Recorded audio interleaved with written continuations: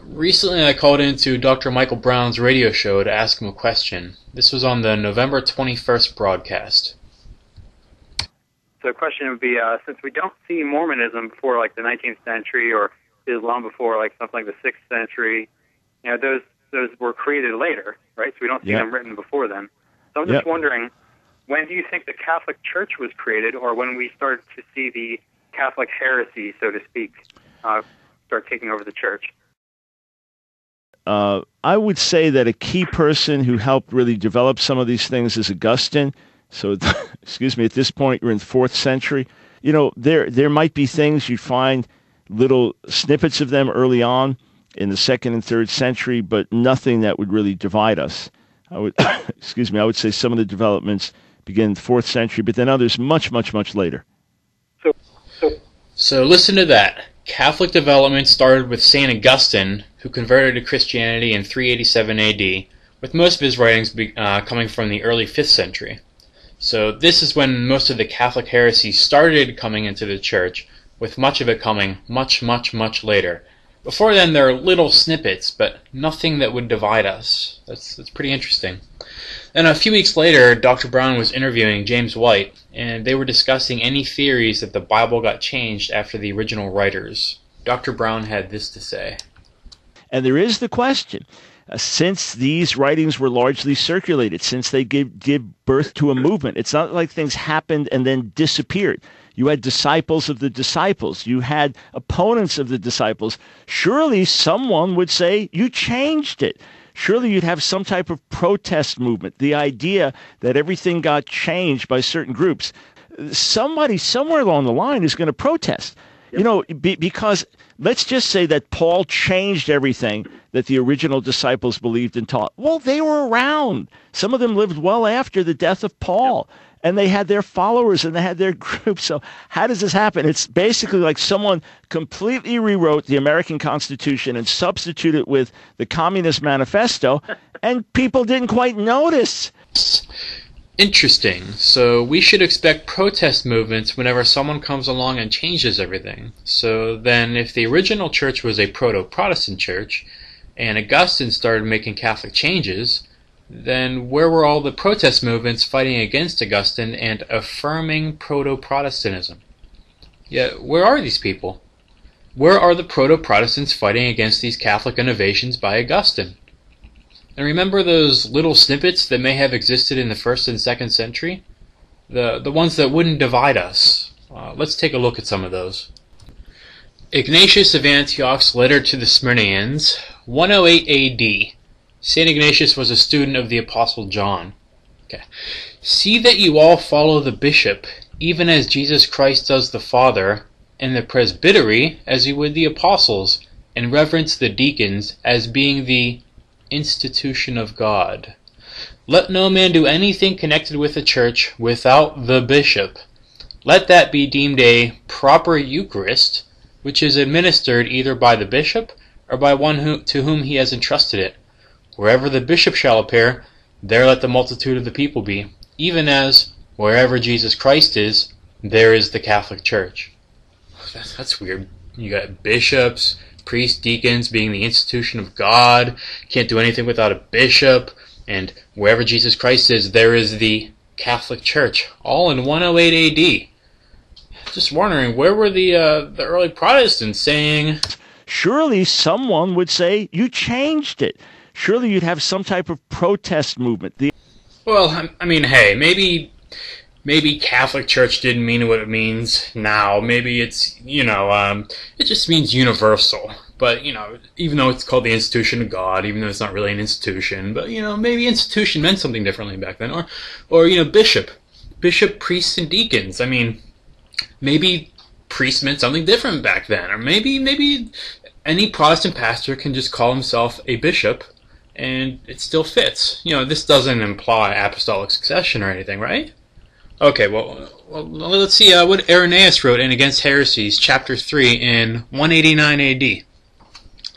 But since it would be too long to enumerate in such a volume as this the succession of all the churches, we shall confound all those who, in whatever manner, whether through self-satisfaction or vainglory, or through blindness and wicked opinion, assemble other than where it is proper, by pointing out here the succession of the bishops of the greatest and most ancient church known to all, founded and organized at Rome by the two most glorious apostles, Peter and Paul. That church, which has the tradition in the faith which comes down to us after having been announced to men by the apostles, with that church, because of its superior origin, all the churches must agree. That is, all the faithful in the whole world. And it is in her that the faithful everywhere have maintained the apostolic tradition. Against Heresies, chapter 3, 189 AD. Surely someone would say, you changed it. Surely you'd have some type of protest movement. How about Cyprian of Carthage? He wrote this in 251 AD. And by the way, Carthage is in modern-day Tunisia, Africa. So this guy isn't even Roman. So let's listen to what he has to say here. The Lord says to Peter, I say to you, he says, that you are Peter, and upon this rock I will build my church, and the gates of hell will not overcome it.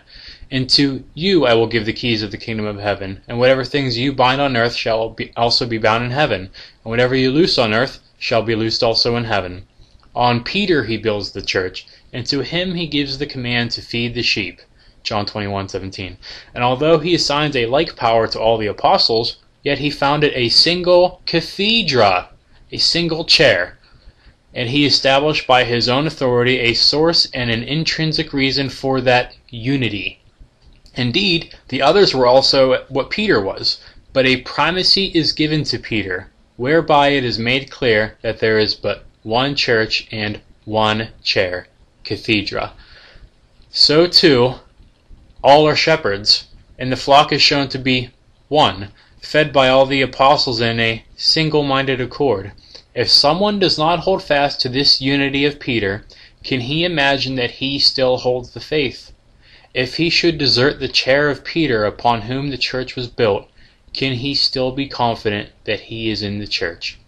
In the Unity of the Catholic Church, chapter 4, AD 251, 130-40 years before Augustine converted. Surely someone would say, you changed it. Surely you'd have some type of protest movement. Weird. It's just, in 251, we're finding apostolic succession and the primacy of the Bishop of Rome. Where are all the proto-Protestants coming in and fighting against this?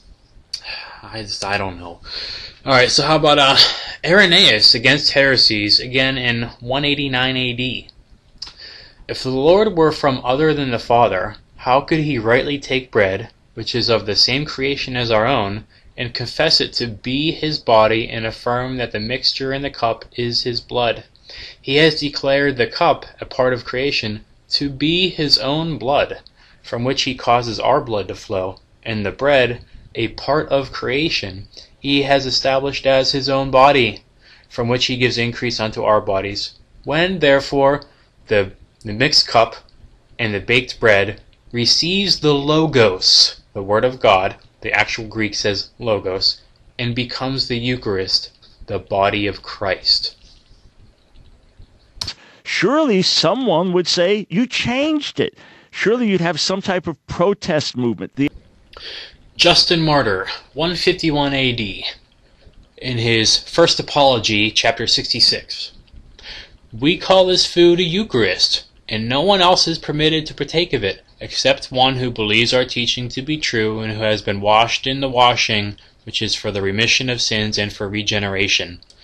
By the way, a little hint towards baptism there. Anyways, and is baptism regeneration, and is therefore living as Christ enjoined. For not as common bread nor common drink do we receive these, but since Jesus Christ our Savior was made incarnate by the Word of God, and had both flesh and blood for our salvation, so too, as we have been taught, the food which has been made into the Eucharist by the Eucharistic prayer set down by him, and by the change of which our blood and flesh is nurtured, is both the flesh and the blood of that incarnated Jesus. That's in 151 AD. Then he goes on in the letter to the Smyrnaeans. He's refuting the Gnostics. He's talking about the Gnostics here. You can read chapter 4 and 5 for yourself and see that he's talking about the Gnostics. Okay, so take note of those who hold heterodox opinions on the grace of Jesus Christ, which has come to us, and see how contrary their opinions are to the mind of God. They abstain from the Eucharist and from prayer, because they do not confess that the Eucharist is the flesh of our Savior Jesus Christ, flesh which they suffered for our sins, and which that Father, in his goodness, raised up again. They who deny the gift of God are perishing in their disputes. They abstain from the Eucharist, the Gnostics, and from prayer, because they do not confess that the Eucharist is the flesh of our Savior Jesus Christ. Surely someone would say, you changed it. Surely you'd have some type of protest movement. Okay, fine. Maybe the Gnostics got it right. They were the real original proto-Protestants. But, Eucharistic sacrifice, that didn't come until like the 11th century, right? Alright, well, here's a great one by Justin Martyr, debating a Jew named Trypho, talking about the Eucharist specifically as a sacrifice. God has therefore announced in advance that all the sacrifices offered in his name, which Jesus Christ offered, that is, in the Eucharist of the bread and of the chalice, which are offered by us Christians in every part of the world, are pleasing to him. It continues dialogue with Trypho, chapter 117, written between 130 and 160 AD. Moreover, as I said before, concerning the sacrifices which you at the time offered, God speaks through Malachi, one of the 12, as follows: I have no pleasure in you, says the Lord, and I will not accept your sacrifices from your hands. For from the rising of the sun until its setting, my name has been glorified among the Gentiles, and in every place incense is offered to my name, and a clean offering. For great is my name among the Gentiles, says the Lord, but you profane it. It is of the sacrifices offered to him in every place by us, the Gentiles, that is, the bread of the Eucharist, and likewise the cup of the Eucharist, that he speaks at that time, and he says that we glorify his name while you profane it. It is of the sacrifices offered to him, that is, the bread of the Eucharist, and likewise the cup of the Eucharist. Surely someone would say, you changed it. Surely you'd have some type of protest movement. Tertullian wrote in 210 AD, There is not a soul that can at all procure salvation, except it believe whilst it's in the flesh. So true is it that the flesh is the very condition on which salvation hinges. And since the soul is, in consequence of its salvation, chosen to the service of God, it is the flesh which actually renders it capable of such service. The flesh, indeed, is washed in order that the soul may be cleansed. The flesh is washed so the soul may be cleansed. The flesh is shadowed with the imposition of hands, that the soul may be illuminated by the Spirit. Laying on of hands with the soul being illuminated by the Spirit is connected. Weird. The flesh feeds on the body and blood of Christ, that the soul likewise may be filled with God. The Resurrection of the Dead, chapter 8, AD 210. Weird. The flesh feeds on the body and blood of Christ. Weird. Surely someone would say, you changed it. Surely you'd have some type of protest movement. Hippolytus wrote in 217 AD on a commentary on Proverbs. He's talking Proverbs 9, chapter 9, verse 2 here. And she, wisdom, has furnished her table. Refers to Christ's honored and undefiled body and blood, which day by day are administered and offered sacrificially at the spiritual divine table, as a memorial of that first and ever memorable table of the spiritual divine supper. Christ's honored and undefiled body and blood are, day by day, administered and offered sacrificially at the spiritual divine table. Weird. Surely someone would say, you changed it. Surely you'd have some type of protest movement.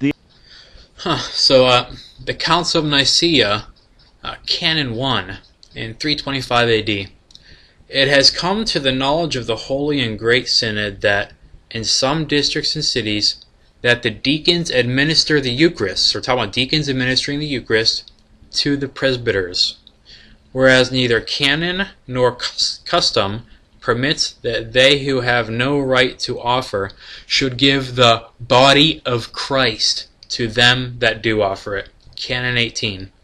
Look at that. Deacons are administering the Eucharist.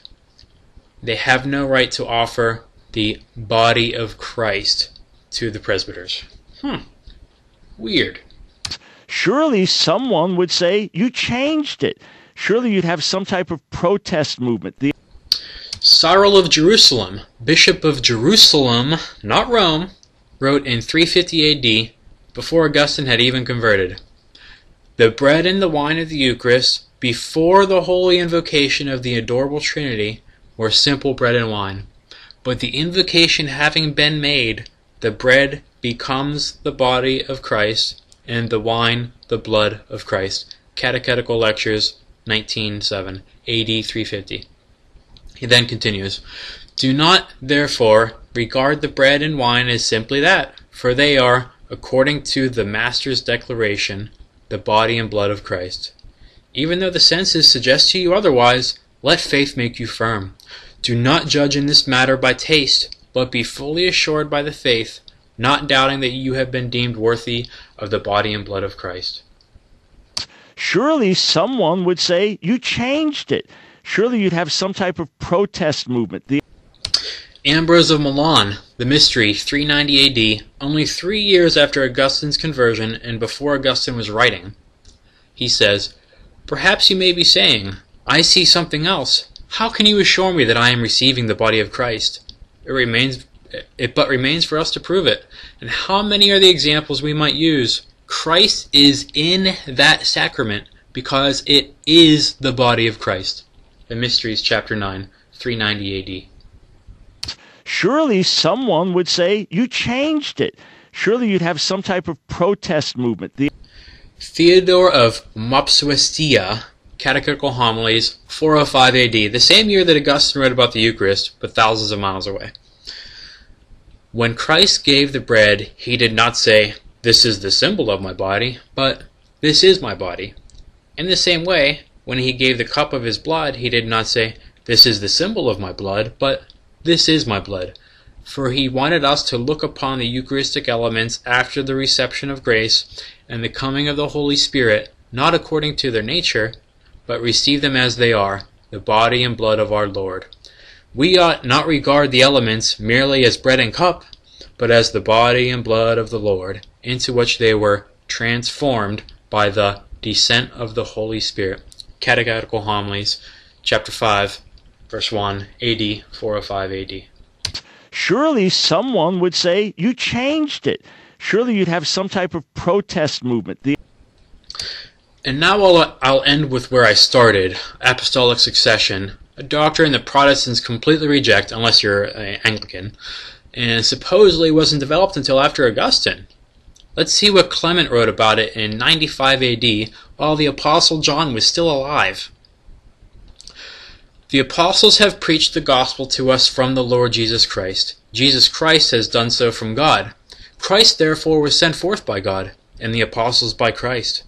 Both these appointments, then, were made in an orderly way according to the will of God. Having therefore received their orders, and being fully assured by the resurrection of our Lord Jesus Christ, and established in the Word of God, with full assurance of the Holy Ghost, they went forth proclaiming that the kingdom of God was at hand. And thus preaching through the countries and cities, they appointed the firstfruits of their labor, having first proved them by the Spirit to be bishops and deacons of those who should afterwards believe. Nor was this any new thing, since indeed many ages before it was written concerning bishops and deacons. For thus saith the Scripture in a certain place, I will appoint their bishops in righteousness, and their deacons in faith. Weird. So Clement of Rome writes in 95 AD that the apostles went out and appointed the first fruits of their labor as bishops and deacons. Strange. And Clement of Rome then continues, our Lord Jesus Christ, and that there would be strife on account of the office of the bishop. For this reason, therefore, inasmuch as they had obtained a perfect foreknowledge of this, they appointed those ministers already mentioned, and afterwards gave instruction that when they should fall asleep, other approved men should succeed them in their ministry. Surely someone would say, you changed it. Surely you'd have some type of protest movement. If the Catholic Church was created in the late 4th century by St. Augustine, as Dr. Brown says, why is there so much explicitly Catholic teachings well before Augustine? We see apostolic succession explicitly taught in the 1st century.